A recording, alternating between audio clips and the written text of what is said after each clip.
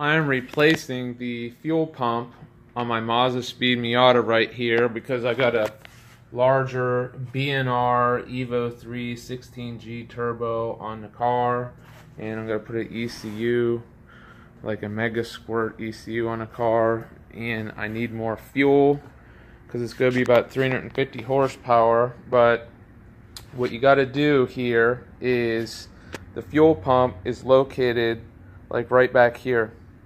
So there were these plastic clips in here. There were 5 of them, and what I did is I just put all of my hardware and stuff in here where I can find it later easier.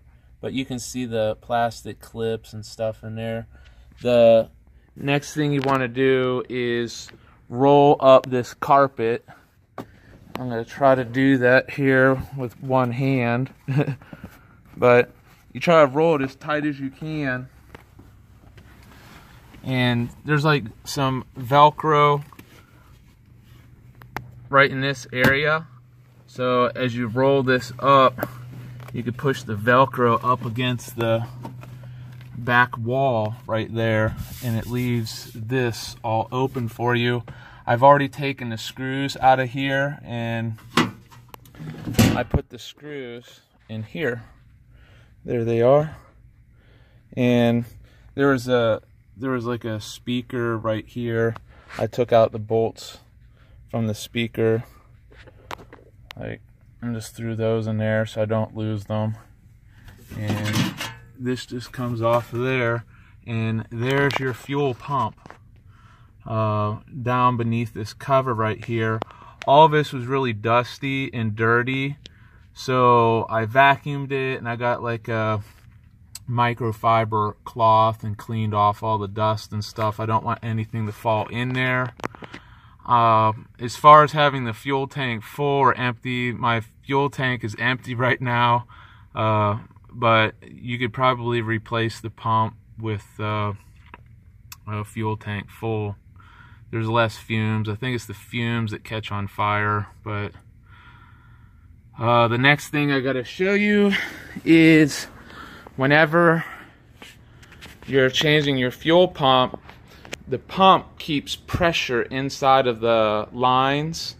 So there's pressure inside of the fuel lines and stuff. So if you disconnected those fuel lines right there, then fuel can come out and get all over the place, spray everywhere. So right underneath here, you can see there is a electrical connector right there, and I marked it with some blue painter's tape right like there. And what you want to do is you want to disconnect that electrical connector. It's kind of hard to get to and stuff, but you disconnect that, and that shuts off the fuel pump. And then you start the car, and then what will happen is the engine will start, and then it will die out because there's no more fuel pressure in the lines. So the fuel pressure that's built up in the lines, as soon as the injector starts spraying, it'll release all that pressure, and then the engine will die out and the car will stall. And then you're okay there. And then you keep that disconnected, and then the next thing you do is you just come back here and get your golf clubs out of the way. That's very important. Get your golf clubs out of the way, and then disconnect the battery terminal right there, and then there won't be any electricity to the car. So that's what you do to prepare to take out the fuel pump. Okay, I'm about to take my fuel pump out of my Mazdaspeed Miata here, and this is what you have to do before you take it out. What I've done is I've gone up underneath here, and I have disconnected the fuel pump relay right there, and I put like a little bit of tape on the connector, but I disconnected that, and what that does is it stops that fuel pump from pumping. So the next thing you want to do is start the engine, and what this will do is here. Take a good listen.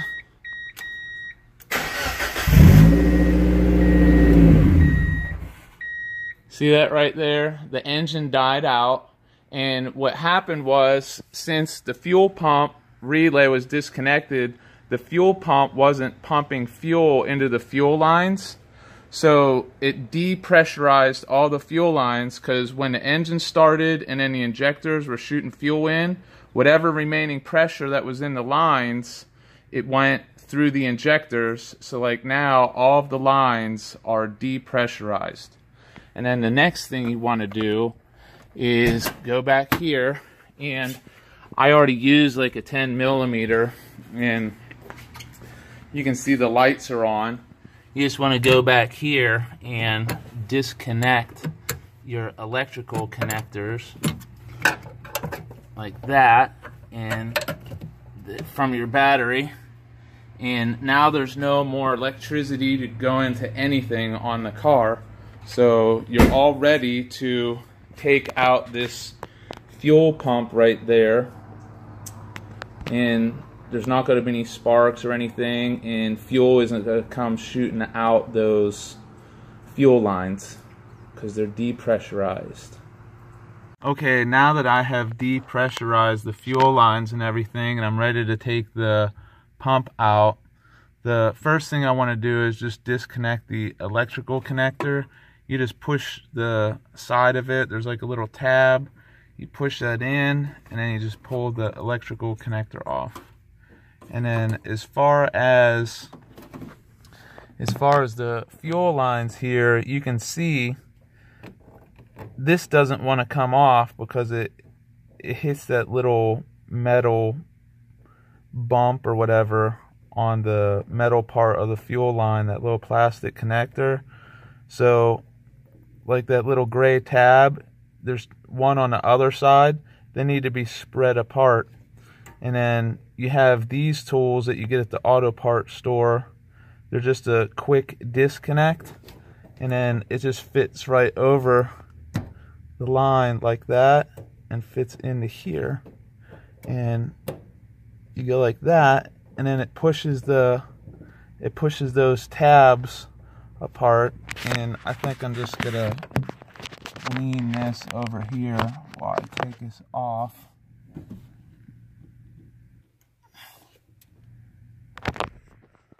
There, I did it. Yeah, that just pushes those tabs, and then it just comes out over the little line there. I've got like a rag just in case the thing leaks or whatever. Yeah, just like that. But yeah, there's gonna be fuel in the lines a little bit, so I just put a rag there. So there it is. It's like leaking in there.